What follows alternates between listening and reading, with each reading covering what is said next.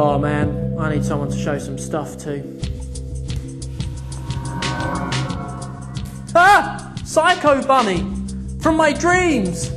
You'll do nicely. Okay, here's card trick time. What we're going to do is spread the cards out, and I want you to choose any one you like. Any card you want. Just one. Just one. You got one? You sure? Okay, excellent. Have a look at that card and make sure you remember it. Good stuff. We're going to take that back onto here for you. That's excellent. And we're going to lose your card back into the pack. And to try and find it, we're going to incorporate the help of Sebastian, the portable stick man. Okay, yep, cool stuff. We're going to take him off there and just stick him onto the back of the card here. Now he's going to try and find the card that you selected. All you have to do with Sebastian is give him a little wave and he vanishes immediately. But don't worry, I know where he goes because I've seen the trick before.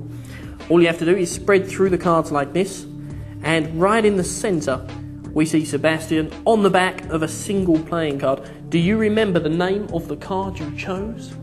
The ears say yes. Let's have a look. It's on the back of the 8 of spades. Is that the one? It was. That's cool. But we can do something cooler. We're going to take Sebastian off the back of the 8 of spades, and then if I can borrow your paw, just place it on top of the 8. That's the way. Excellent. Sebastian, we need again. We stick him on the back of the next card down here, which happens to be the 9 of diamonds. We give that a little spin. Sebastian vanishes without a trace. And if you lift your paw, we turn over the card. And there he is again!